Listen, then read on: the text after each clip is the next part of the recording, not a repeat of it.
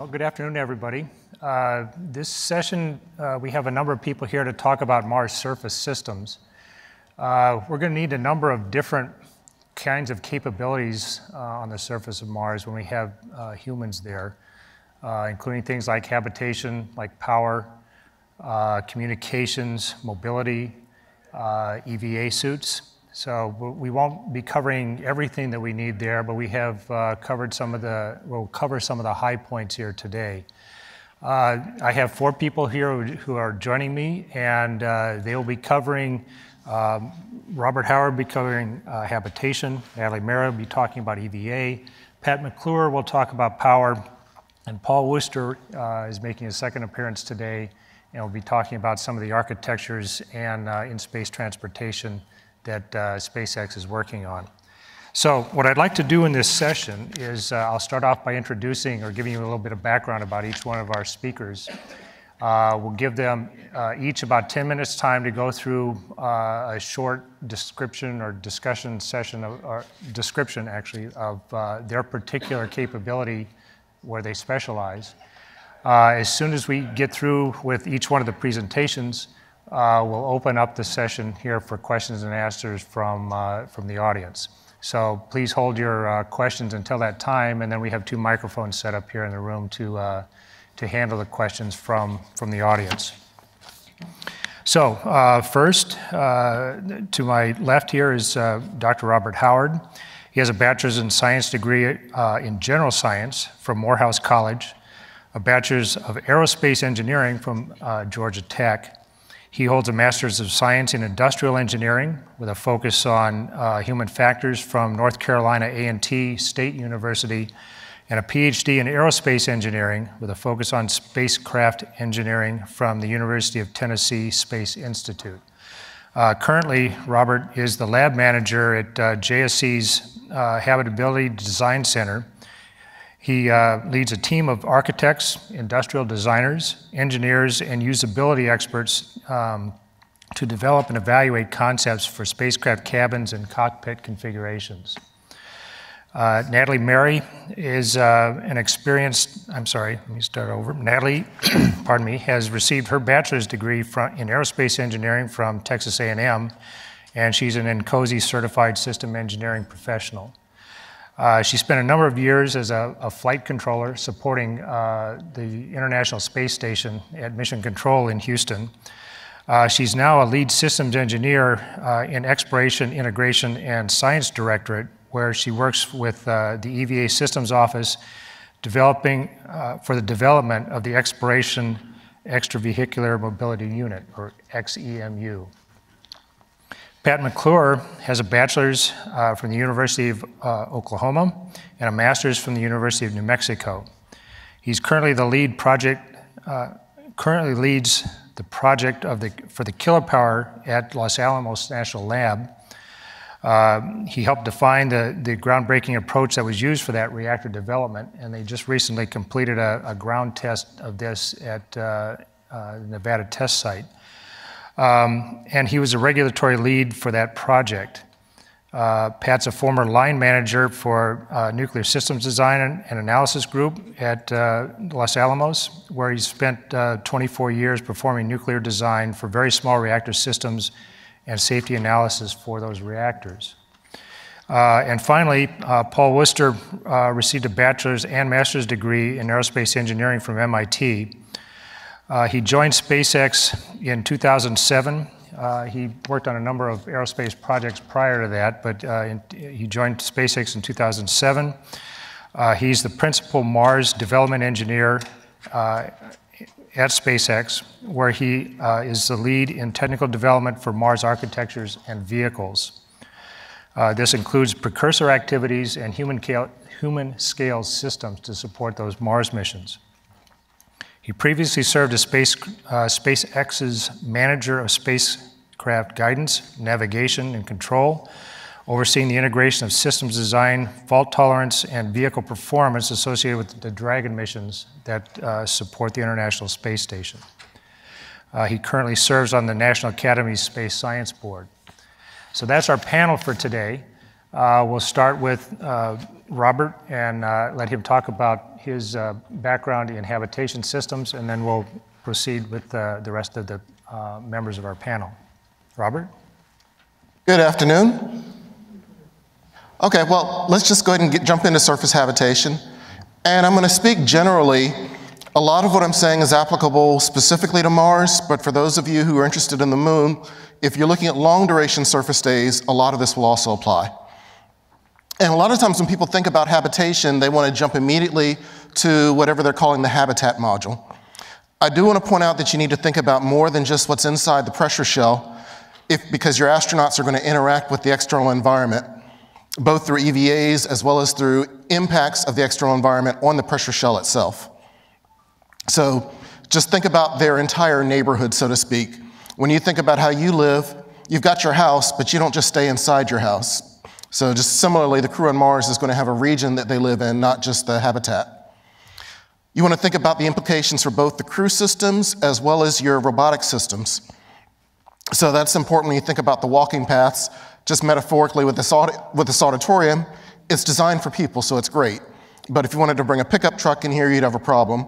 So similar thought for your habitats. A lot of the HABs are going to have mobile units, logistics modules that will connect and disconnect. You may have small robotic walkers, you may have robotic rollers. All of that needs to be considered in terms of how the humans are going to interact with that total system. Windows, I think in some of the earlier presentations, you've heard people talk about the crew wants windows. And it's a definite the crew wants windows. But you need to think about how is your outpost going to be set up so that you look at what are the windows facing. If there's sunlight coming in, you need to think about how does that affect your habitat's thermal control system. If you're using terrain for radiation shelter, did you give the crew a view of the terrain, or did you give them a view of a bunch of regolith that you piled outside of it? So you also want to look for, as I mentioned with radiation shelter, how can you use that to help assist with the HAB? On the surface, you've got the advantage that you've got an entire planet's worth of material, so find ways to optimize that versus adding mass to your vehicle. You do want to provide enough habitable volume. A lot of people get caught up in the trade of is it modular or is it monolithic? Either one can work. They both have their pluses, they both have their minuses. But regardless of what you choose, you've got to make sure you get the right size of your total system. And for that, you want to really rely on identifying the tasks that you want the crew to do. The habitat's more than where they're going to sleep at night. What are they going to do during their workday? What are they going to do during the off-duty time? Is there a heavy biology focus? Is there a physical science focus? Is there a heliophysics focus? What are all of those workstations that end up driving the volume more than you might realize? With Space Station, whether this was by design or not, I'm not sure because station was before my time, the volume inside the station is driven more by the science functionality than by any crew habitation needs. So that may or may not be the case for Mars Outpost. You want to think about your translation paths. How does the crew maneuver inside the vehicle? Can two crew pass each other? Are they disrupting other tasks? What have you left in terms of emergency routes? Does the design lend itself to the crew understanding where they are, or is there a potential to get disoriented? You need to accommodate where your windows and hatches are. Every place you put a window or every place you put a hatch, that's a space that's taken away from some sort of internal utilization. Now, you need those hatches and windows, so you've got to intelligently consider what's adjacent to where and what have you displaced when you place a window or a hatch inside your HAB. You need to figure out what you're doing with all your trash, your human waste, your scientific waste, your packing waste. Where does that go? How do you contain it? How do you control it?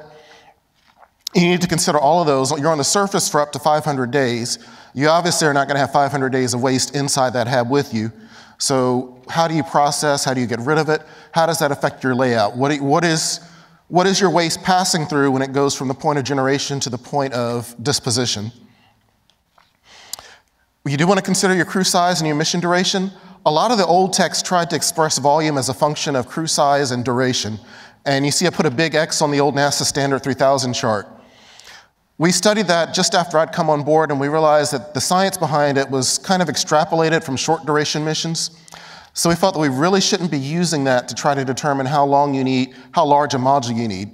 When we curve fitted against existing spacecraft, what we've flown didn't really match the predictions in the curve.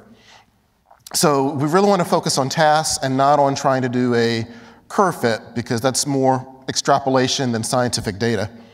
And for those who had the opportunity to attend the analogs presentation in the last session, you got to hear Natalie and some of the others talk about how they learn from experience in analogs what's working and what's not working. That's a really effective way to drive out what your volume should be. Before you design the interior, you want to know what the crew is going to, what they're going to do.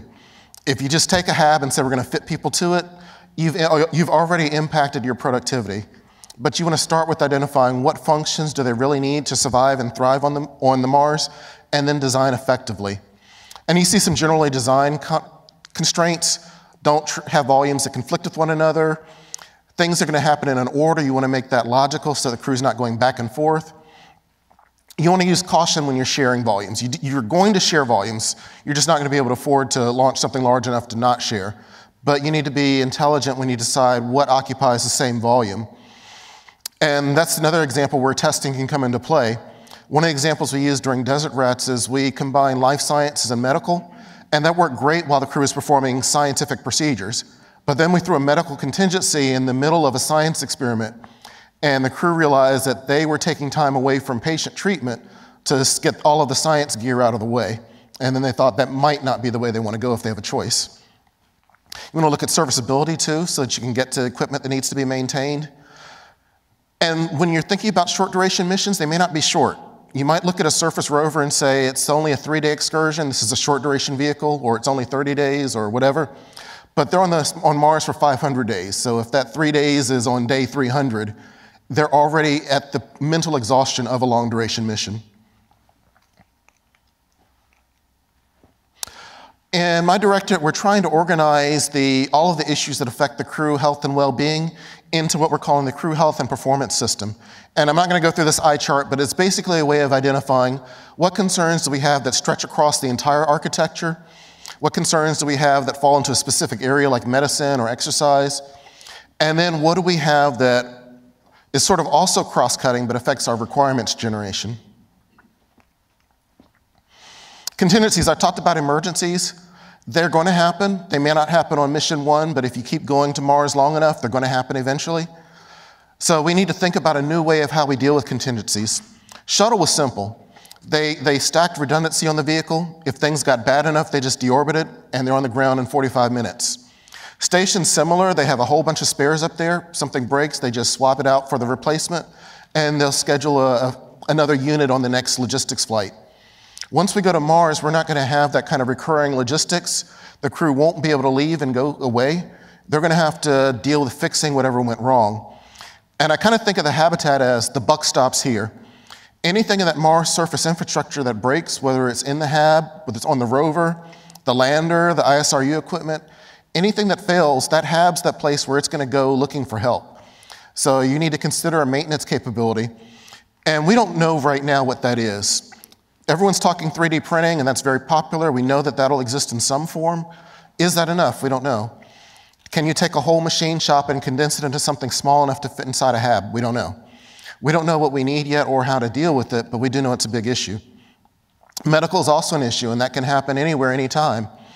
One of the things I worry about is on the rover excursions, we're talking about going 100 kilometers away from the outpost.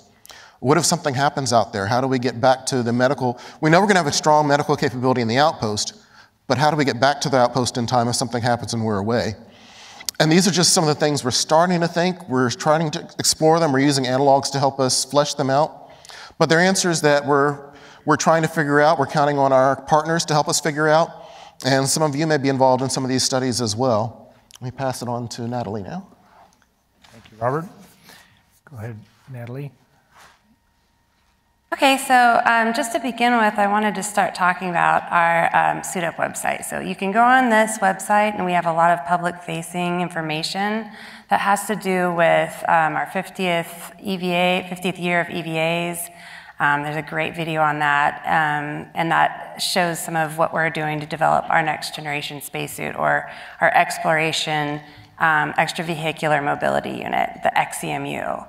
And so we also on there have a lot of references. We have our EVA technology workshop each year. We have a lot of updates, year by year updates on how that design is going and where we are in the next step of creating that suit for exploration, extravehicular activity. So check it out.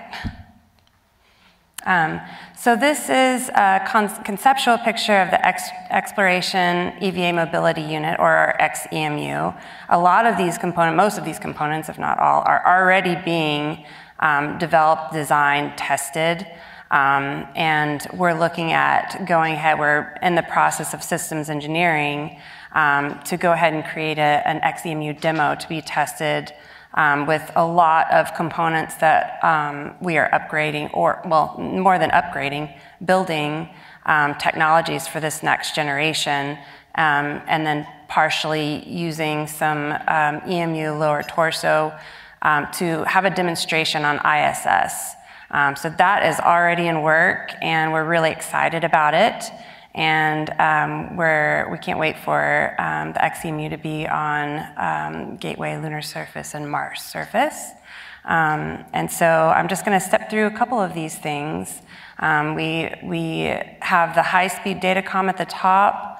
We're upgrading to a 1-hour emergency return as opposed to a 30-minute, which is the current EMU, in order to enable those surface operations and have that hour-long capability of your secondary oxygen.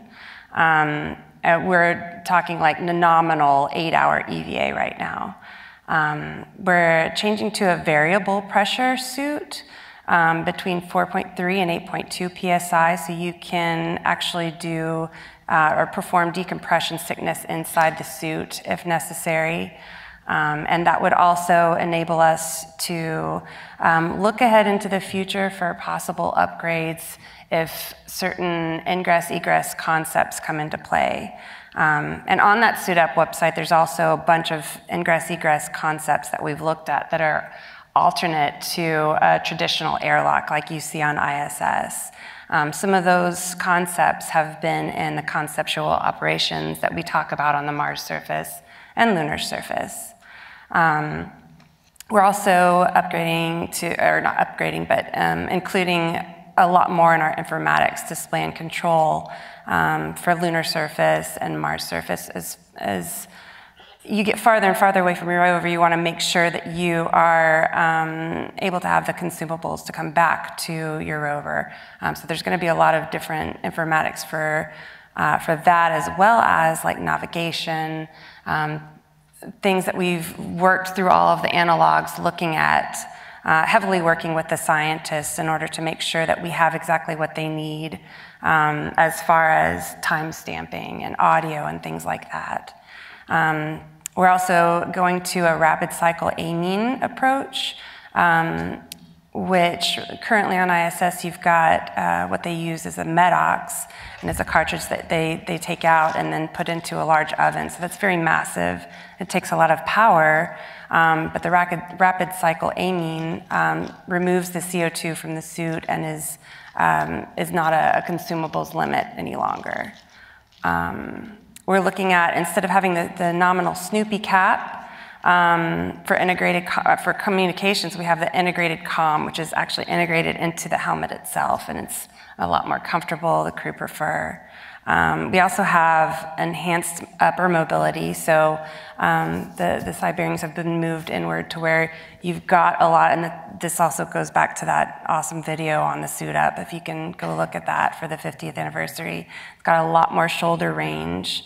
There's been in the past shoulder injuries and things like that. We think that will help with, as well as the suit sizing itself. It'll allow smaller females to be able to fit in and have the mobility. And then we're also looking at the membrane evaporation cooling unit, which helps with our thermal, and that is also basically separating the water and ventilation line. So one of the problems you may have heard of on ISS, that is gonna make that obsolete. We're looking at an automated suit checkout. Right now, it takes a long time to check out your suit. So we're trying to look forward to lunar surface and Mars surface where we can decrease that crew time activity and increase your returns on actually going out and doing science or maintenance operations. And then we're looking at a modular ORU portable life support system design, kind of like a breadboard design where you can actually change out components a lot more easily. Instead of currently right now on ISS, we have to send the EMU back and forth for most things in order to change out those on-orbit replaceable units. So we'll be able to do more of that on the surface. And let's see, we've got the rear entry ingress egress design. Instead of ingressing the suit through the waist and pushing your arms up through, this will help reduce shoulder injury as well as make it easier and less time for the ingress egress. And then, of course, planetary mobility. So taking lessons learned from Apollo, we are adding in bearings to where you can more easily walk, possibly kneel and with both knees, be able to get down and pick up your hammer and do operations that the scientists and geologists really want to do to enable easier collection of that and sampling. And not get as dusty on the suit, as much dust on the suit. Let's see. So for Mars, this is basically would probably be another upgrade because of the environment differences. The gravity is different, that would drive us to a lower mass on the suit, whereas on the lunar surface, more mass might actually help you. The planetary protection aspect has been an ongoing discussion. There's both forward and reverse contamination mitigation processes, some of which we've listed in one of the documents that we have online on the Suit Up, a lot of which we are going to be including in our concept of operations. So this drives the need for that dust mitigation. And we think that's a really an end-to-end layered defense plan, starting from egress of whatever element that you've landed in to ingressing back into a habitat or an ascent module. So we've talked a lot of different options on that. You also want to minimize the backward contamination on humans and your samples, your geologic samples. You don't want to just go out and pick up a sample and your suit does on purpose vent and leak slightly. So you don't want to go out and pick up a sample and then realize that you found life when it's actually maybe a biome from your own person. So. And then, of course, there's the CO2 atmosphere. A lot of things that we've designed so far are to be used in vacuum. So there's some things that we need to look at with that, as well as the convective thermal environment. So basically, yeah, the XEMU for Mars will enable human exploration of Mars by protecting the crew members from the extreme Mars surface environment.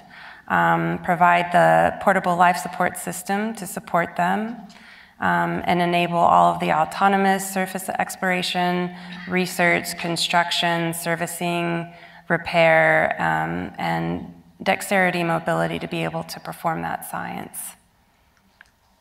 And then I think that's it for me. All right. Thank you, Natalie. Go ahead, Pat. So I'm going to talk to you about NASA's Kilopower project, which is a small nuclear fission reactor. Can be used for planetary surface like Mars or the Moon, but also for deep space power. Potential look at what the future might look like. So what you see there on the surface of Mars would be 4 reactors. In this case, they're buried just up past the top of the reactor core, and what sticks up, it sort of looks like an umbrella, would be the waste heat radiated out to space. But we actually can put this reactor in several configurations. So what you see right there is a 10 kilowatt version of Kilopower. Kilopower comes in 1 to 10 kilowatt versions. 1 kilowatt is about the average use of power on your house. 3 kilowatts might be the peak use at your home, and 10 kilowatts is enough to power several houses. We can fully shield these small reactors, and it looks like the very first set of missions we might do, we might put 5 of these reactors on a single lander, not do the umbrella type radiator panels, but maybe use some radiator panels built into the lander, and actually, for very early on, just leave the nuclear power plants on the lander. People usually want to know just how big of a small reactor are we talking about. So the reactor core, the uranium, is about the size of an oatmeal box. If you included, say, the neutron reflector and the shielding, that gets you up to about the size of a trash can. And just above that would be Stirling engines, which take the heat from the reactor and make electricity. And that, with the radiator panel, is all about 11 feet tall, about the height of, say, your little bit larger size step ladder. So not very big, all in all. You're going to need power anywhere you go in space, but on Mars it's going to be particularly necessary. You're going to need to make propellant to get back to Mars orbit. So as an example, you might have a Mars ascent vehicle.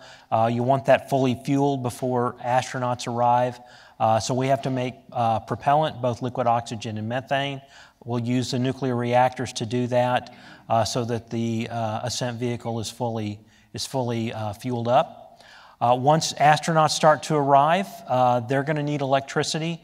That's to make oxygen. They have to purify water. They want to have power for their habitat. And they want to power their rover. And it looks like at this stage they need about 15 kilowatts. So we may leave a couple of reactors on the landers, and we may take the other reactors and move them around the site so that we've got little charging stations for our rover.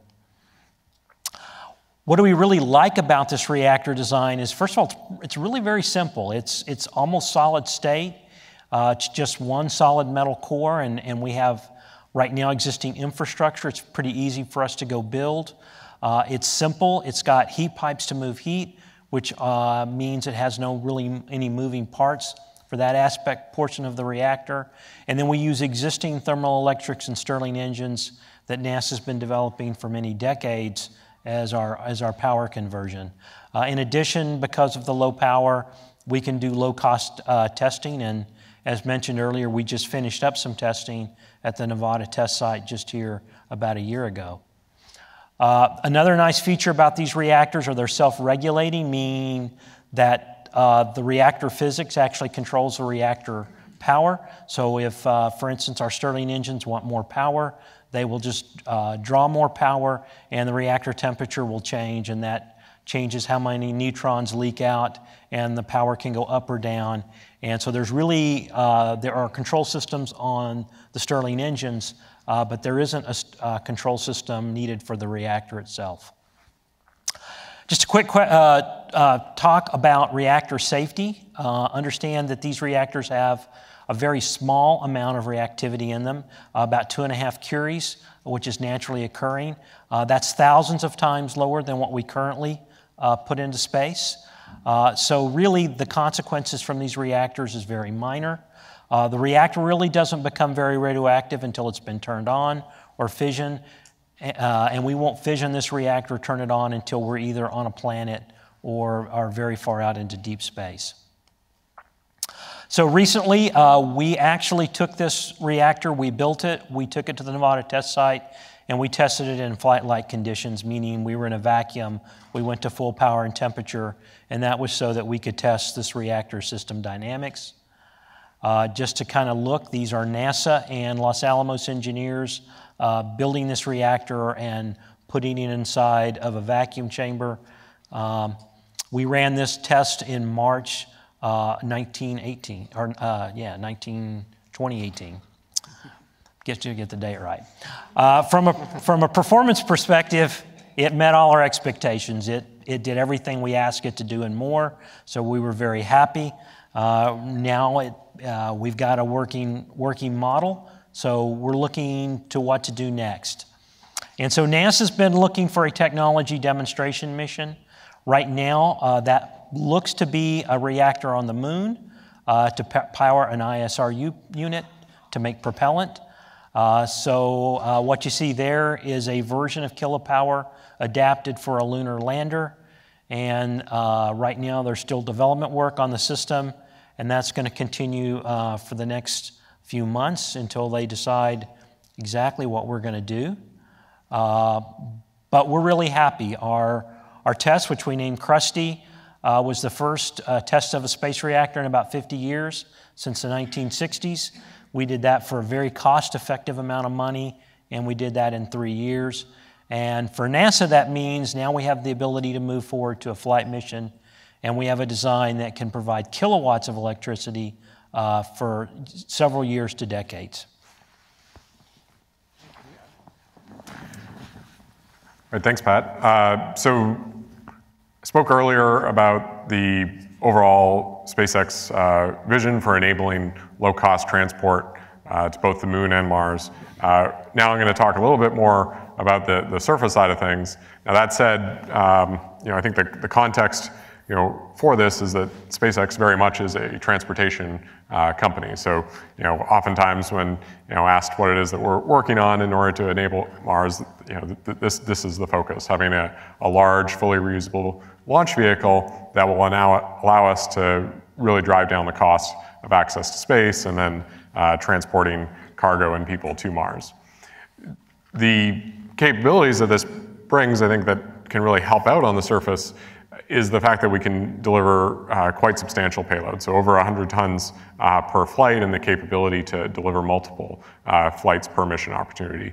That will help us basically leverage significant imported mass that we can use to help simplify systems early on, and then down the line allow us to scale up to have significantly more people on Mars. In terms of enabling this transportation, in particular the return, there's a lot of important aspects associated with producing the propellant for this vehicle. That's also something keenly of interest.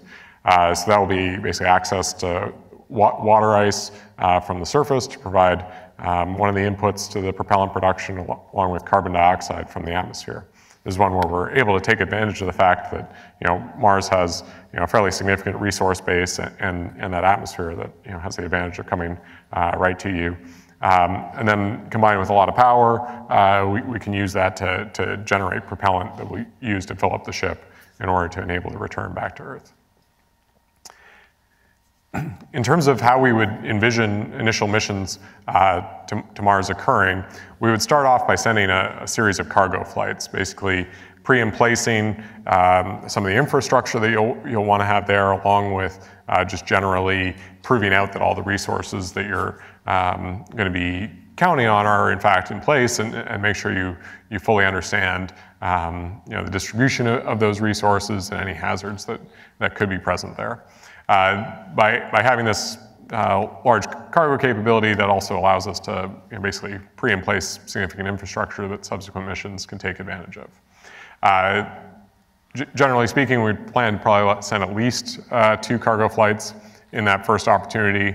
Then following having confirmed that the appropriate resources are in place, follow up with additional both cargo flights and crew flights in subsequent opportunities. So notionally sending at least 2 more cargo ships, along with at least 2 more flights with people on board, where those initial crew would be working to really set up the overall infrastructure for the base, proving out the capabilities that you would need in order to grow beyond just an initial sort of expeditionary site into something that can grow into a more significant presence there.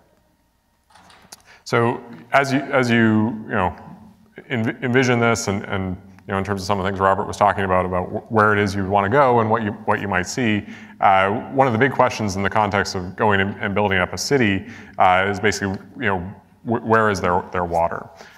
So this is one that we at SpaceX have been engaging with a number of people within NASA and elsewhere in the planetary science community to help drive in on some of these sites that could be quite useful for initial human habitation on Mars. So access to water is very much a highly important one. There's definitely plenty of water ice up at the poles. However, on the other side, you'd really prefer to be closer to the equator from both a power and thermal management perspective and just general operability, not having to deal with polar nights and so on. So on Mars, that would generally take you to probably somewhere in the 30 to 40 degree latitude band, and then combined with the elevations on Mars, that will tend to drive you into the northern hemisphere. That said, there are a number of sites that we have identified that hold really good potential here, and working through just what the best site would be amongst those, along with ensuring that we're in a location that we can land safely, while also having the various resources that we'll want moving forward.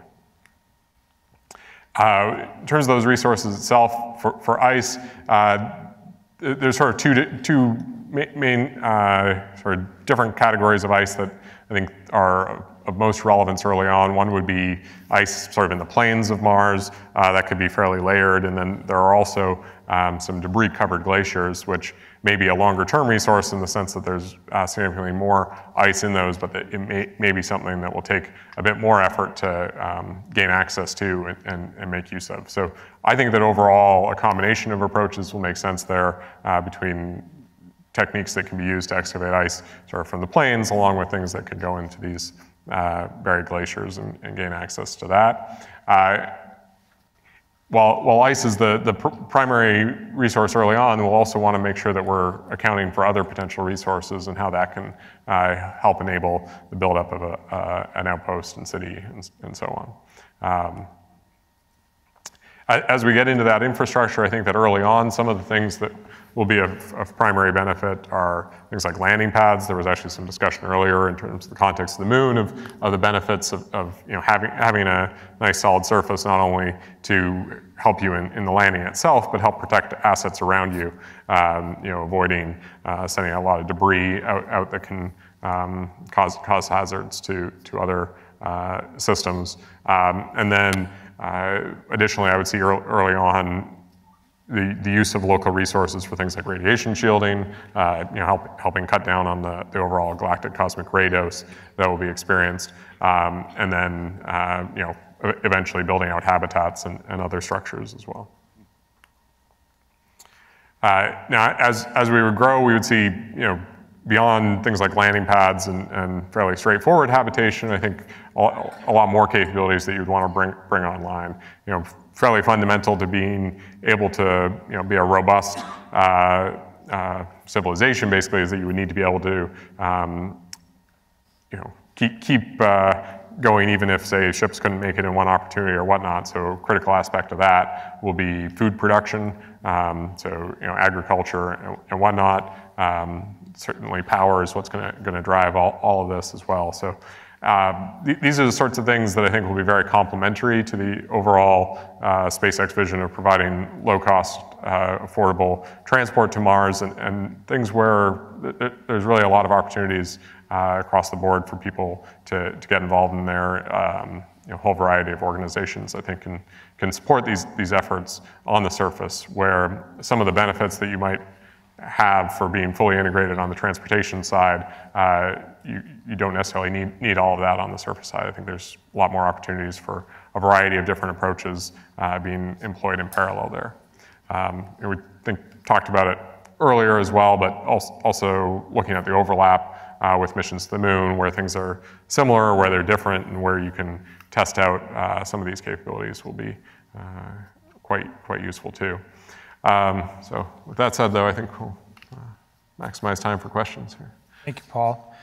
We'll start asking for questions from the audience, but I think I'm going to kick it off here with a question for each one of the panel members. We just heard that NASA's made the Space Council has made a commitment for NASA to be back on the moon by 2024, and then to have a permanent or at least a sustainable base on the moon by 2028. So given that there's going to be a lot of focus and resources put into attaining that kind of a goal, where do each one of you think that's going to help advance these kind of systems that we need for Mars? Where's there some parallel development, or at least development that helps you advance toward what you need for Mars? And where are those places where the lunar effort may be in one direction, whereas the Mars kind of a development might go in a different direction? So let's start with Paul, and we'll work our way back this way. Okay, yeah, thanks, Steve. So when you look at the surface of Mars and you look at the surface of the moon, there are a lot of things that are actually quite different between them. Mars has significantly more resources available to you, and you have an atmosphere and whatnot. That said, on the other hand, one of the challenges with Mars is that there are only mission opportunities every 26 months or so. The transit to Mars is more on the order of 6 months, as opposed to 3 days in the case of the moon. So one of the big advantages I think that the moon has is the ability to much more rapidly iterate and go there and try things out. So even if, say, the overall resources are different, I think just getting teams engaged in those things and working on the rapid iteration cycles will be quite helpful for the moon. And the other thing is, on the transportation side at least, we're developing our system such that we can go to both destinations using that same hardware. So we'll get a lot of opportunities there to prove that out too. And as we go through things, I think that what we will learn on the moon will certainly be helpful for Mars, and then it's not something where we need to go stop going to the moon in order to go to Mars or anything like that. I would certainly see benefits in having human presence in both locations, research stations on the moon and cities growing on Mars. Matt, how about in the area of power? So for power, I mean, at least for nuclear power, I think they're going to be the same, if almost identical. I'm sure that won't be the same for solar because of differences in distance and dust storms and the fact that you have lunar night and a few other things. But at least for nuclear, for us, it's going to be a good chance to test out a system, probably at lower power, learn to interface with things like in situ resource utilization as people look, to make propellant water. Then for us, actually work out how our conduct develops, how we'll do startup, how we'll do shutdown and removal. So a good place, the moon will be a good place for us to learn so that we can then move on to Mars. Natalie, how about EVA? Yeah, I'm really excited. I think we're a lot of the way for 2024 with our current suit design, and so that's really exciting. And then 2024 and beyond, I think we're just going to learn so much about dust mitigation and the operations that take place that will help inform how we operate on the Martian surface, and then really help us with that planetary protection aspect, since a lot of the dust is brought in by the suit. So I think that's going to really help with that. And in the meantime, as we're operating on the moon, I think that tech dev towards coming up with the right technology for the different atmosphere of Mars, like CO2 removal and thermal environments, will be underway in preparation for that 2033. Robert, how about habitation? Well, like Paul spoke of, I'm a huge advocate of commonality. I hope that we will go to the moon to stay and go to Mars to stay, and that we'll have astronauts on the moon interacting with astronauts on Mars. So for that, my hope is that we'll have common habitation systems, that we won't develop one habitat that's the moon habitat and then spin up a totally different program for the Mars hab. I think we'll learn a lot on the moon, especially at these early missions, about how does low gravity affect your posture. Skylab taught us a lot about the neutral body posture that we were then able to apply to station and to shuttle program to some extent. We don't know what we're interpolating between 0 gravity and 16G and 3HG to find out what it should look like for the moon and Mars. But I hope we'll design habitats that are adaptable so that we can study that on the moon and use those lessons to optimize the HAB internal configuration for Mars, maybe even play back and forth between the two and better understand the effect of low gravity on human physiology. But I think we should definitely try to take advantage of the moon to prove out the surface habitats that we're going to take to Mars. So I see we have at least one question here. Let me do one quick follow-up on habitation. Is there any technical reason why habitation on the moon couldn't be common with habitation on Mars? I am searching for that. One of the things I'm studying on my own right now is just to see how common they can be. There's an assumption that they aren't, but I want to try to prove that out. I know that you've got thermal issues that are different. One of the things Natalie alluded to is the lack of atmosphere on the moon enables some heat rejection techniques that you can't necessarily use on Mars, but that's going to affect the external heat rejection. I want to see how common can the internal systems be. And that's still a work in progress, so give me a couple years and I'll be able to answer the question a little better. Like a true PhD. So we have a question over here. Let's start with that, please. Sure. Hi, my name is Brene Hadnot. I'm a grad student from Johns Hopkins. So in the last session that I was in ISRU, they talked about the possibility of Martian dust particles being very abrasive, kind of like the ones on the moon where it cuts like glass. So what are ways that you can protect these habitats or spacesuits or rockets or nuclear reactors that you put on the surface of Mars from cutting dust? Let me, Pat, you said that there was going to be a lot of commonality between the moon and Mars. So let me start with you. Can you see any take your specialty, nuclear reactors, is the dust going to be a problem between the two planets? Or? So possibly the only place that I'm worried about dust is if we have radiator panels, but the reactor and its internals, and again, there really are no moving parts, is sealed. It's a sealed unit. So I don't really expect dust to impact much of the internals. Because we haven't designed some other heat rejection systems for Mars where we might do something other than radiator panels, I would assume if we did something mechanical, because you do have an atmosphere, dust would be an issue. But for us, it's right now, at least on the moon, I don't see it being a huge impact, at least initially.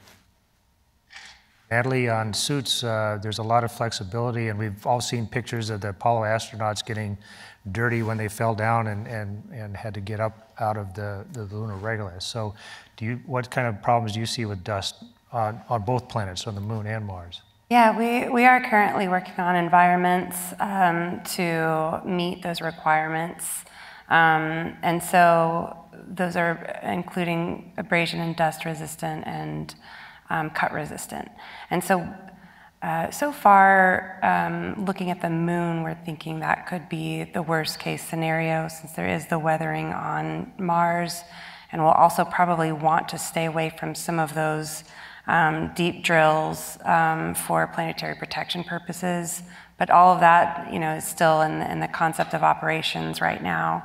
The lunar aspect is being worked into the requirements and the concept of operations right now. So I feel pretty confident that we'll be able to encompass Mars with our lunar requirements. But that's, again, there are people smarter than me working on that environment aspect. Paul, do you have anything you want to add?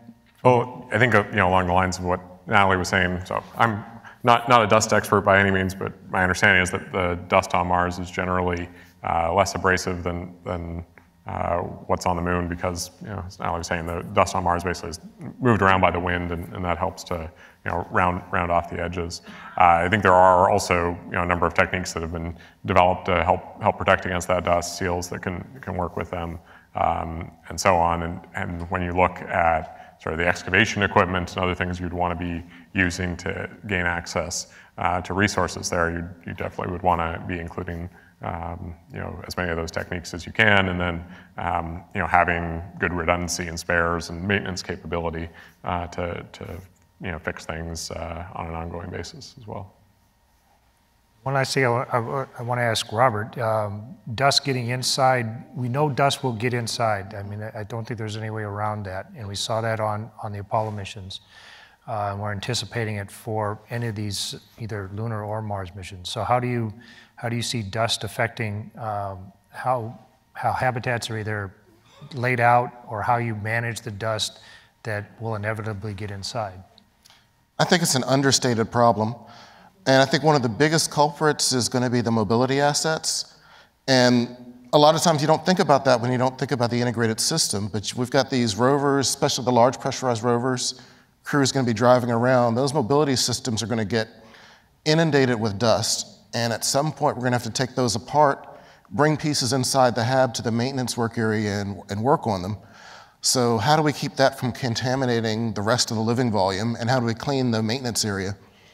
We're definitely going to have to involve things like bagging. So we'll have to use layered protection, where we try to clean it as much as we can before we bring it in, but that's never going to be good enough. We're going to have to encapsulate them somehow in some container where we can clean the exterior, put the dirty thing inside the container, bring it into our hab. Then we need some containment inside our maintenance area. We're still going to have dust escaping there. So we're going to need to design every part of the hab for cleaning. That's going to create conflicts with other issues. We're going to want smooth surfaces from a dust mitigation perspective, but from a habitability, from acoustics perspectives, we don't necessarily want those smooth surfaces. So it's going to be a design trade. We're going to have to understand compromises, and maybe some components may be removable and replaceable over time, or maybe cleanable in some way. But it's definitely a challenge we're going to have to work out. Okay, thank you. Thank you. Next question, please. My name is Ben Pearson. I have a couple of quick questions for Patrick. First of all, what is the fundamental limit with the Stirling reactor? Could you take a 100 kilowatt, a multiple 100 kilowatt with this technology? So right now we're limited by two things. Our reactor core, the type of fuel we're using, which is a solid metal block. In order so that we don't have to do prolonged testing, we're limiting how many atoms can fission. So that's a limiting factor. Stirling engines are another limitation, although they can go to fairly high powers. But I think as we move to 100 kilowatts, we'd probably switch over to something like a gas Brayton system, just because it's, the number of Stirlings might get to be too hard to handle, and it might be a more efficient, more elegant system. And the second related question is, do you have any concept for using the waste heat instead of just expanding it out into space? So, sure. I mean, when you talk to, there are a lot of folks that want, you know, because remember, even with the Stirling engine, we're 2/3 of our heat is waste heat. That could be used for some of these chemical processes in ISRU or heat for other applications. So yeah, we haven't thought about it a lot, I will be honest, because we haven't been asked to, but a little, yeah. Okay, thank you. I thought we had a question over here. I guess not. Okay. 2 for 1. Next one, please. Mike Douglas. I'm curious about, have you heard or have you about the using magnetic satellites to mitigate the solar wind for and radiation effects on the Mars and the Moon? Well, I'll take a shot at that one. I'm familiar with the concept. I think for these early missions, the kind of infrastructure we're going to be able to afford and be able to deploy will not be that extensive. Somewhere down the lines, there may be a way to invest in that kind of infrastructure, but I don't personally see that happening for quite some time until we have a better understanding of how people are going to live and work on the surface of both of these planets. Okay. And just the other thing was, how are you planning on dealing with perchlorates in the soil? That's another one. The perchlorates in the soil is an issue because it's a potential hazard for human health hazard. Perchlorates at one time were considered medicinal. I've come to understand. So it's I guess there's some debate about how serious that problem is. If we get into things like crop growth, for example, which is a longer term area that we want to get into, but it's also something that we'll be interested in experimenting with with these early crews, there'll have to be some kind of remediation with the soils that we use for things like crop growth. So there are techniques to get perchlorates out of the soil, remediation techniques, and we're looking at those. The dust, as the dust comes in, as Robert explained, we're going to have to be careful about how we filter the air, how we clean the surfaces, to make sure that that dust, whatever perchlorates are in that dust, do not get to be at a level that would be hazardous to the crew. But we've also been speaking with the flight surgeons about that, and as a general issue, we think we have the right kind of dust mitigation techniques in general to keep inhaled dust, which even the inert particles can become a problem. There are ways that we think we have a good handle on how to mitigate the dust issue across the board, and that would include the perchlorates that might be in that dust. Next one, please. Yeah, good afternoon. I'm William Kramer from HDR Incorporated. And in the United States and many other industrialized countries, environmental assessment is part of any major construction project as a way of identifying adverse environmental impacts and hopefully reducing them or mitigating for them.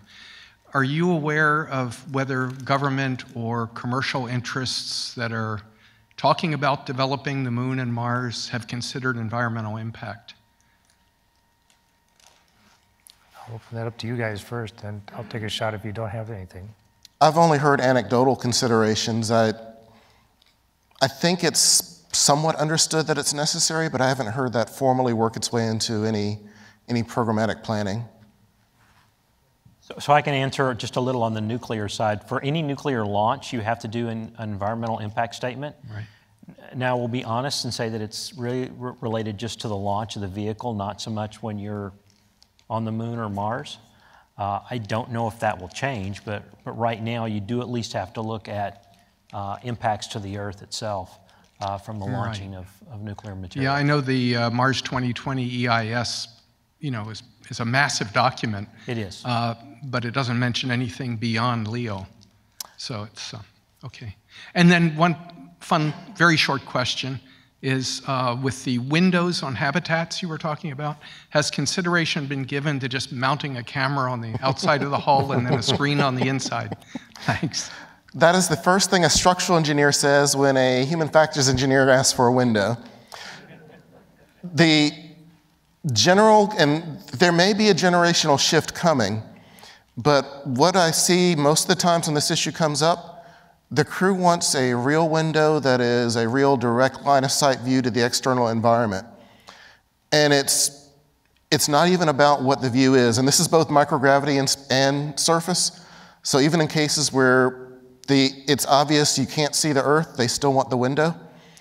And to them, there's still a universe out there. They want to see it, whether the universe is giving them a view of stars or of the moon or of the Earth. They want to be able to look directly on it. There is concern about if a power fail or camera fail cuts out that view, they don't want to have that in their risk chain. They want to be able to know that if they look at the window, they can see the outside environment. Now, some point in the future, we might become so used to the electronic world that all we care about is just digital imagery. That may happen. It hasn't happened yet. Okay, go ahead, please. Very quickly, could each of you give your best bet as to when all of this could be ready? Habitats, suits, energy, vehicle, and for the best bet for the first humans on Mars? Each of you. So, Natalie, I heard you answered this one before, so I'll let you go first. Yeah, I think with our current design of the suit and where we're going, I think that we can meet the 2024 with the right funding, the right personnel. I think we're probably farthest along for surface ops, in my opinion, than most surface ops. I meant Mars. Huh? And Mars, like I was kind of saying earlier, I think with that parallel sustainability on the lunar surface and with that additional tech dev to get us to where we need to be for the Martian environment, I think that's also possible from the suit perspective, in my opinion. So. Pat, you also mentioned the development time you thought had to go into it. So can you? Yeah, a little. I don't really know because there's so many other things that have to happen to get to Mars. I think for us, you know, we think we could have our technology ready fairly soon. So if we started using it on the moon, I think it could then go directly to Mars after that, if the other infrastructure is available. Paul, you've been looking at architectures in general for the surface. Have you have any sense for when that level of infrastructure could be ready to go? Sure. So in our overall planning in order to enable transport to Mars, we're basically looking at the mid-2020s to be able to support the types of missions that I was laying out there. So, Starship and Super Heavy should be getting to orbit in the relatively near future. We're definitely quite interested in doing what we can to support the overall vision of having people back on the moon by 2024, and I definitely see that as being quite achievable. And for Mars, what we are trying to do is decrease the total number of technologies that you would need to develop and allow somewhat more brute force approaches to some of these things to help speed that up. So I would say it's not out of the question by any means to have people on Mars in the mid-2020s. There's definitely a lot of systems that will be needed to make that all happen. Well represented, I think, across the panel here today. Robert, how about habitation? Okay. Let me answer it this way. A lot of people want us to have an Apollo moment and have a president stand up like Kennedy and say, we've got to do it, and the entire country come together. If that happened, I would actually say 2027, but I don't think that's going to happen. I think in our current approach, we are going to be lucky to do it by the 2037 date. It could easily slip beyond that. If I were to be a pessimist and say that we're going to do it on our traditional budget is cut every year, we're going to rethink if we want to do this program, it could be the 2060s. It's really more a matter of willpower than it is a matter of technology or readiness. I think we're ready to do it now. We could go today, but it's a function of how important is it to the well-being of the United States. And I think that's what we forget. We love space, and so we want to think, whatever's out there to be done, it's got to be done because we're passionate about space. But NASA is an agency of the federal government. Its existence is to advance the interests of the United States. So you've got to balance space against all of the other considerations that the country has. And that's what they're doing in Congress when they set what our budget level is and whether they cut us or whether they redirect us. It's not about if they want us to go to Mars. It's about how do they balance that against everything else. So it depends on how space plays out as a priority against everything else that the country has to deal with. We could get accelerated or we could get slowed. I want to go back to one of the environmental considerations. There's something that has been discussed in other places in the last couple of days, but it applies here, and I think it applies in the sense that the question was asked in, and that's planetary protection. Right now, there's a worldwide agreement about how we will not contaminate other planets, and we will not let other planets contaminate Earth. So there's a lot of consideration that's going into how we design systems and how we conduct operations that we've spent quite a bit of time thinking about for Mars. Every robotic vehicle that's gone there so far, at least from the US, has complied with those planetary protection, the forward contamination requirements. When we send people there,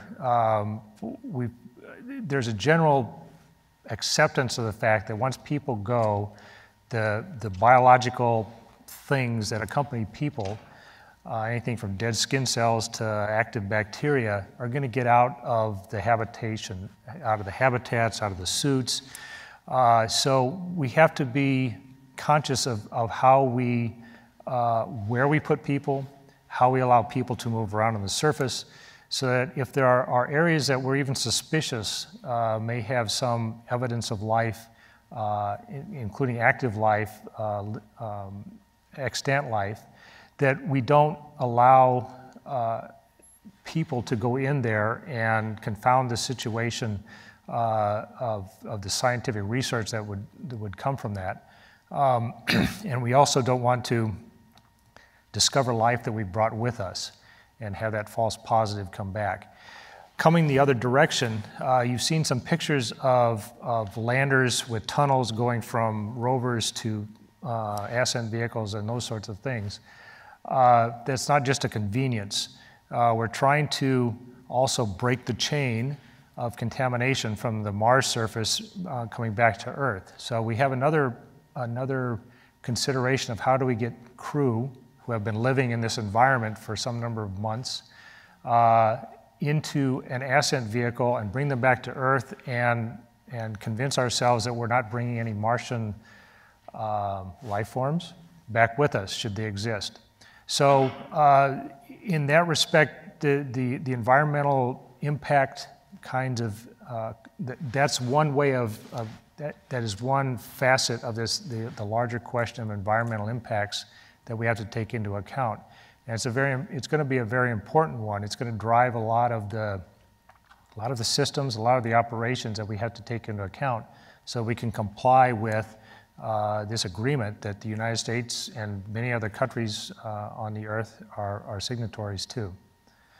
So I see we have another question here. Hi, Britt Adkins. I'm a grad student at Colorado School of Mines. My question is, I guess, a little bit forward-looking, but once a transportation network is established and Martian infrastructure becomes more mature, I'm just curious as to what you all think in terms of whether a continuous human presence will be necessary for maintenance and operations, or whether there will be a greater reliability on autonomous design. And then sort of as the second part to that, if you believe that a continuous human presence will be necessary, how does that inform habitat design? Thank you. So let's start with Paul at the architecture level. Sure. So yeah, I think in terms of why we're doing what we're doing, it's really to enable people to go and live on Mars. So from that standpoint, I don't think it's a question of, do you want to have people there? Because that is the basically the entire purpose of it when we're looking at setting up cities and whatnot. I do think, though, that there will be a lot of automation that will help out. There will be basically a very severe labor shortage on Mars for quite a long time. So you'll want to be making use of that to help out and basically leverage as much as possible all of the time that the people there have to work on the most critical things that are going to best leverage their skill sets. So there may be some remote sites or whatever that crew only visits on occasion, but at the same time there would in the model that we're looking at be a sustained presence with people there basically permanently once you've first got them there, and then increasing the total number of people there with time. Robert, you addressed this in some respect when we talked about the dust question. So what other aspects of habitation go into or would be affected by a permanent presence, particularly one that's there to, more of an Earth-like economy? You're really taking every aspect of life on Earth and compacting it into your spacecraft. So you need to think about things like your medical capability. Right now, there's a limited set of medical conditions that we consider, but if you're going to have humans permanently on Mars, and you could take that differently. You could have an overlapping presence where a crew's there just for 500 days and then another crew's there to replace them, or you could have a crew that's actually moved to Mars and they're going to live the rest of their natural life there. So depending on which one you mean, that's potentially a huge increase in capabilities. In particular, I meant overlapping presence in my question, but yeah, that's a great point as well. So for overlapping crews, you're thinking things about, you don't really have a medical evacuation. So in a severe condition, you have to not only provide the initial treatment, but also the recovery and potentially rehabilitation. So that's taking us to a level that we haven't looked at yet in medical workstation design. For vehicle maintenance, you've got to not only go from the initial recovery, whether it's a spare, but to fabrication. So we need to start getting to the point where our ISRU actually is building new components or even building replacement vehicles. You'll start to see changes in the living quarters. That's been your kingdom for 500 days, and you leave and the next person comes. When you leave, you need to make sure you didn't leave your mark on it, because that other person needs to be able to come in and make it their place. So some of the durability or replacement or refurbishment of the habitat comes into play, not just in the crew quarters, but throughout the vehicle. And as Paul said, it gets to why are you going? There is a community that wants to go to Mars because they want to live on Mars. The fact that they're going to do science is an excuse. There's another community that only wants humans there because they need the humans to do the science. So it kind of depends on which framework you're thinking about in terms of, do you make that transition to continuous occupancy and at what scale? Great, thank you very much.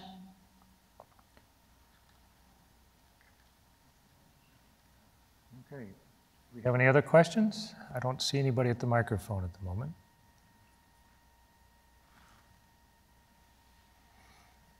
Do any of the panelists have any other comments that they want to make? Anything that they thought of during the course of the questions that they think they want to expand on? No? I do want to reiterate the importance of analog testing. And something I haven't seen yet but would love to see is an end-to-end mission test where the crew begins in an Orion simulation, goes through a simulated transit to Gateway, then a Gateway simulation, then a simulated transit to the Mars transit vehicle, simulate the Mars transit, then to the lander, simulate that landing, then to the outpost, simulate that 500-day surface stay or 300-day, whatever it is, and then take the entire trip back.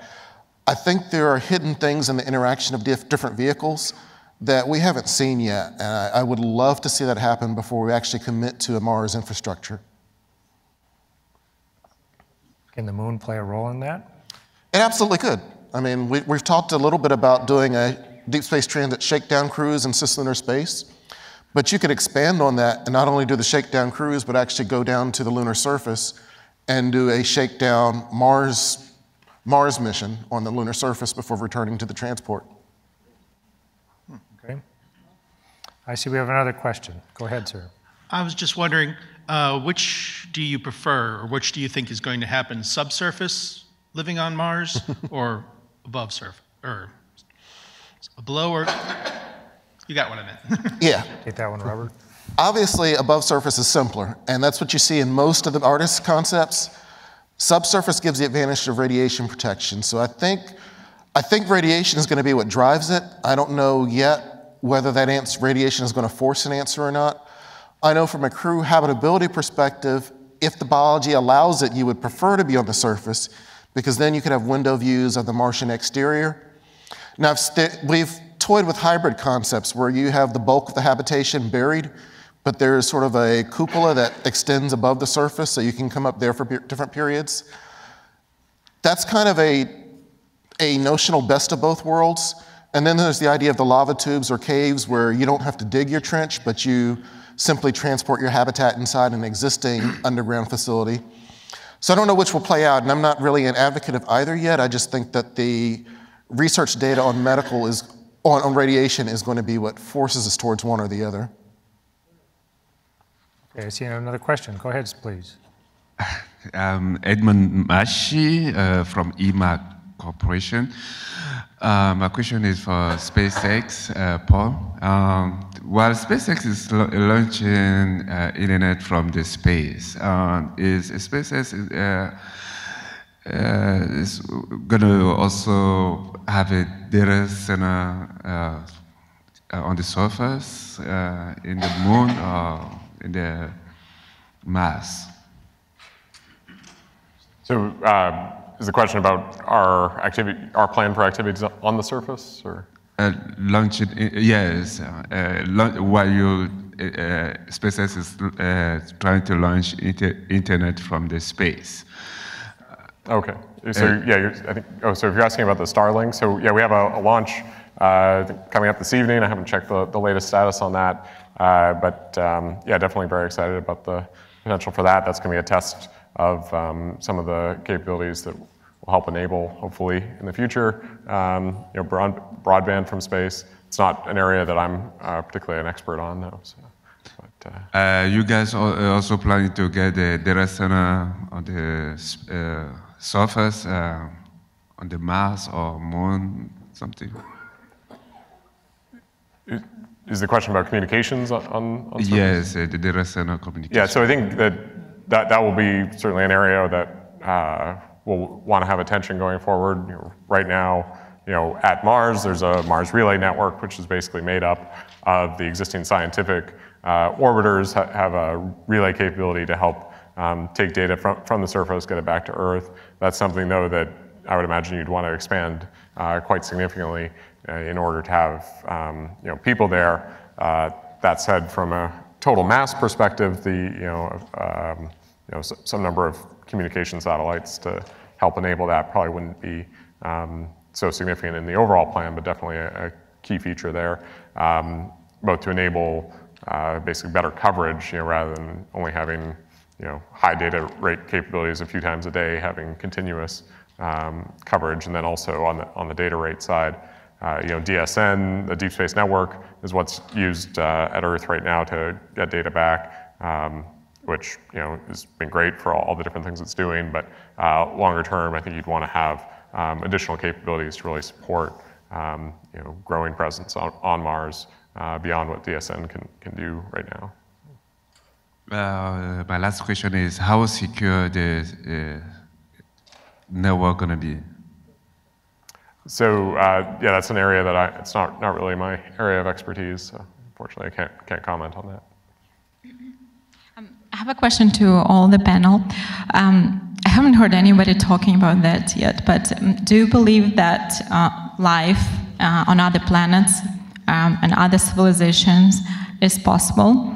And what needs to be done in order for those space travelers to be prepared to meet those other civilizations?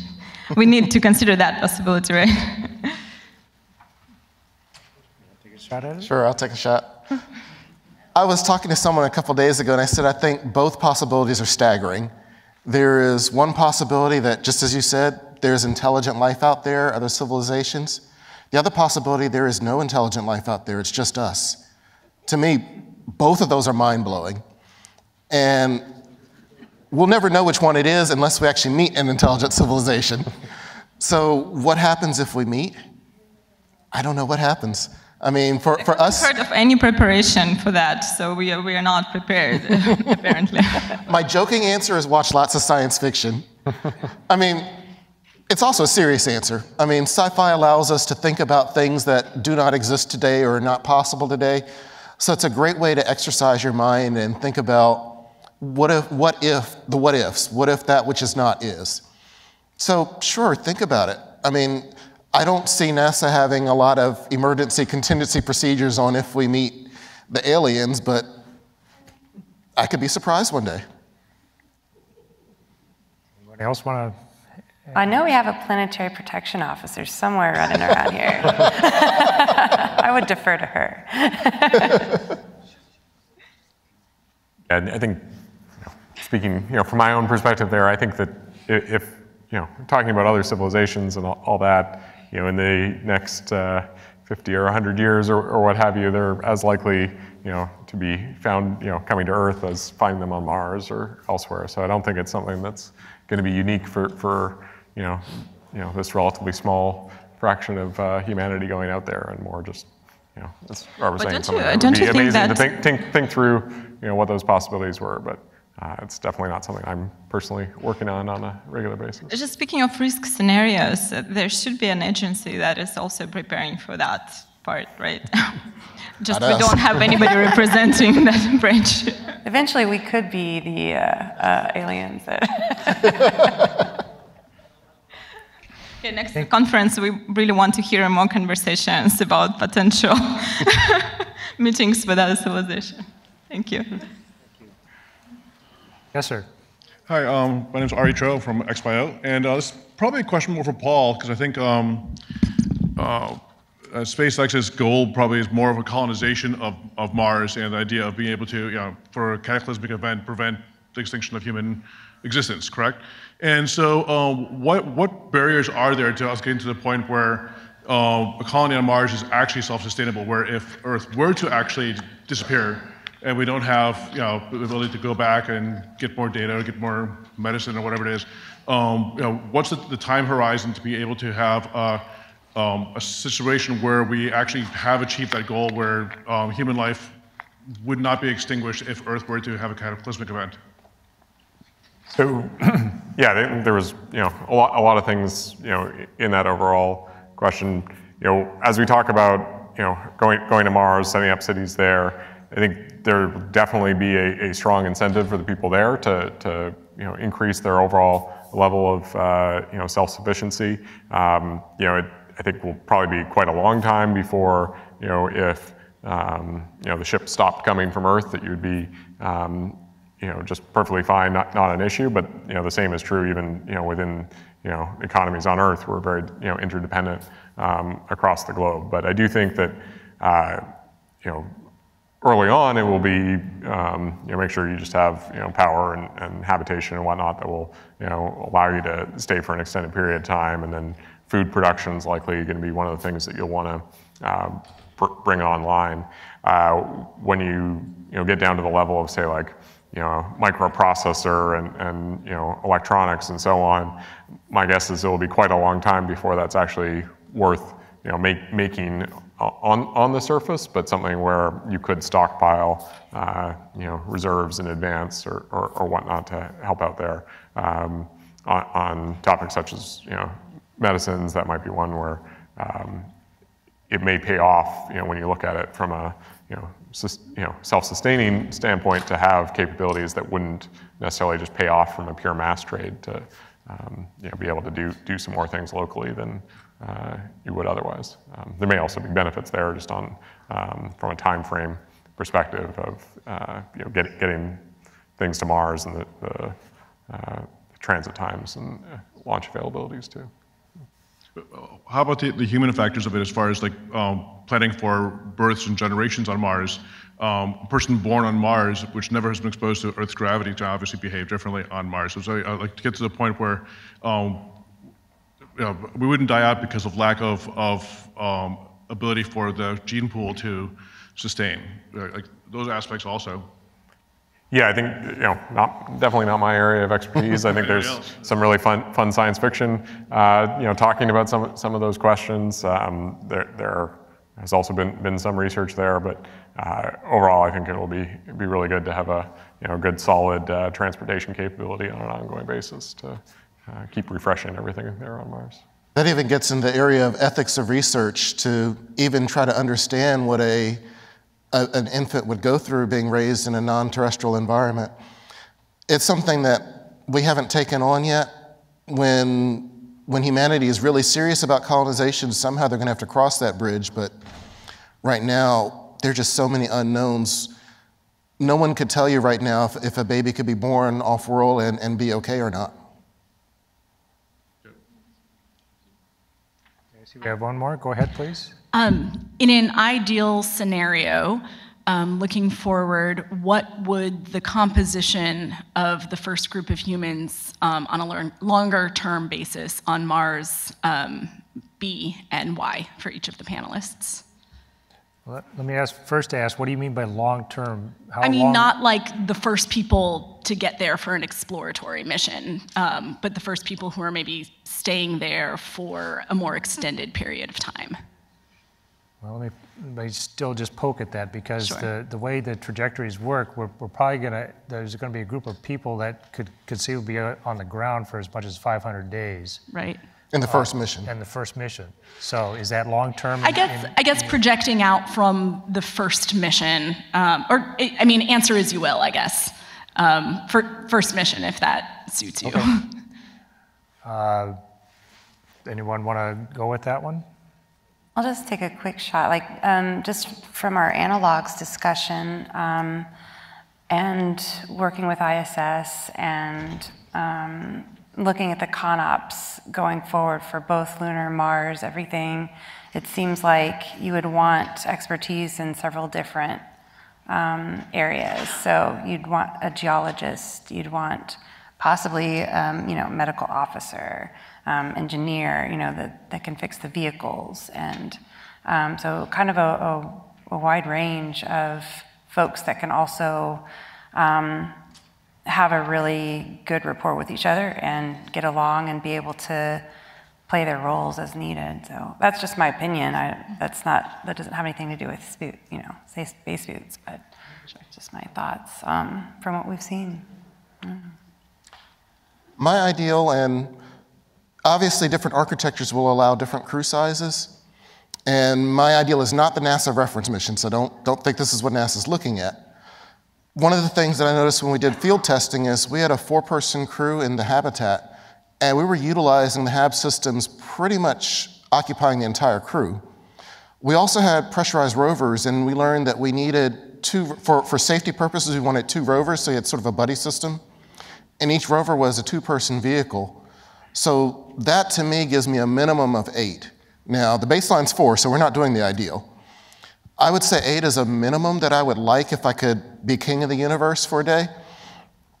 But I wouldn't necessarily stop at 8. I would look to see, could we increase the crew size further? It's a lot of investment to get to Mars, so I would want to maximize what we can get in terms of a return on investment.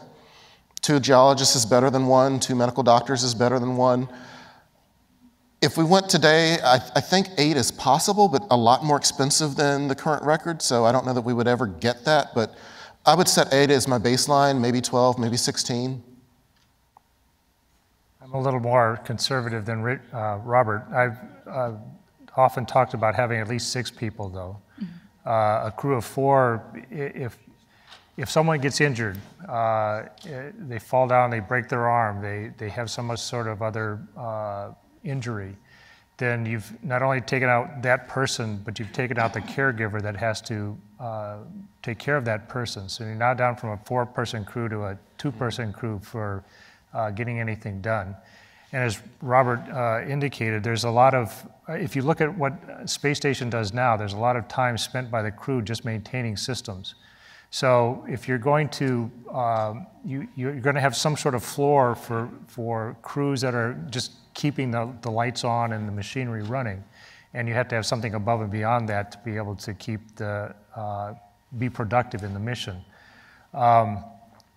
If you think about it in terms of skill sets, though, too, if you look, people seem to have innate capabilities. They're good at some things and not good at other things. I think you can look at all your friends and neighbors and realize that. If you kind of extrapolate that, you could see that for a crew like this, you're going to have somebody who's going to be the commander, the person in charge, and the decider of things. You're probably going to have a medical person there too, somebody who's good at the medical arts and sciences. So that's 2 people. And then the way I've been thinking about how the rest of what you're trying to accomplish there in a general sense, you probably have 2 people that are working in the sciences, 1 in the physical sciences like geology, 1 in the biological sciences, because we're going to want to understand what happens for the human beings, and potential other related things, whether it's bring plants and animals along or not. A person who understands the physical science and someone who understands the biological sciences or specializes in those. And then to keep the systems running, you're probably going to want to have somebody who understands computer systems. How many have ever had their computer go bad and want to know why? And then the physical systems, keeping the pumps and the other mechanical devices running. So when you add that up, you come up with 6, and that's kind of, to me, that's kind of a floor.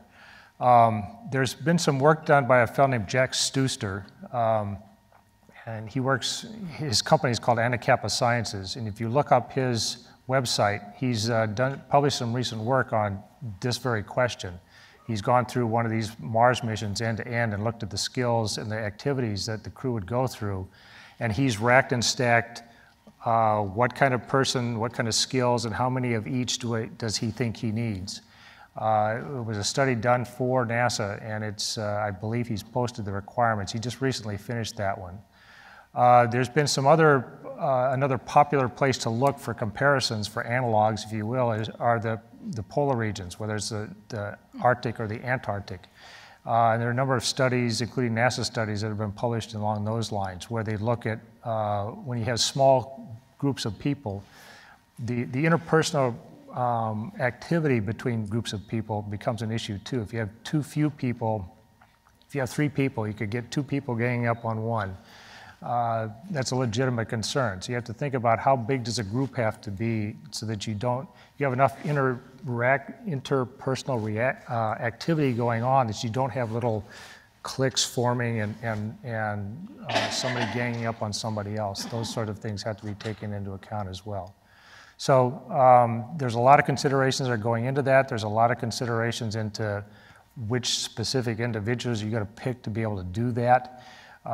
And so it's not going to be a simple process to try and figure out who goes and how many go, because there's also going to be this tension between, 4 people obviously takes less food, space, whatever, than a 6-person crew or an 8-person crew or a 12-person crew. So that tension is going to go on until everybody agrees that we've kind of reached the right balance. Thank you. I'm looking at the clock here. It got reset on me. So do we have time for more questions, or are we ready to move on to other things? More questions? Okay, go ahead, sir. This spacesuit question. I've been trying to follow some of the more advanced technologies that are coming out around spacesuits, and one that I found very interesting was doesn't have actually a pressure suit underneath. It actually the spacesuit just compresses your body to a level of to 14.7 pounds per square inch so your blood won't boil.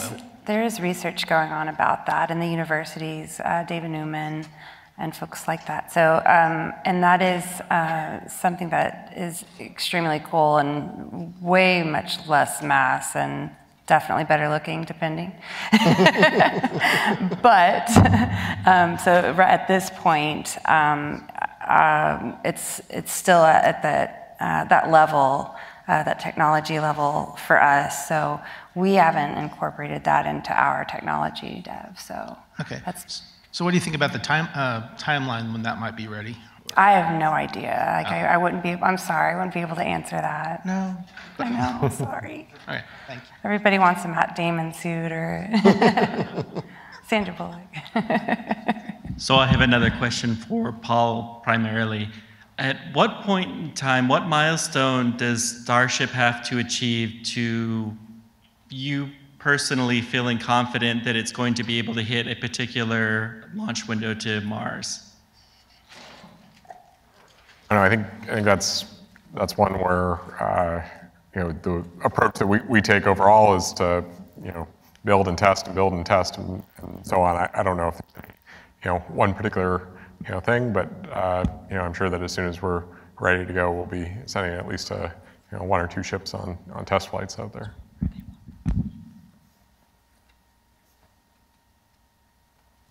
Okay, I don't see anybody else, and the clock is getting pretty close to the end here. So unless some of the folks controlling this thing wave me down, I think we're going to call it a day here. And thank you very much for your attention.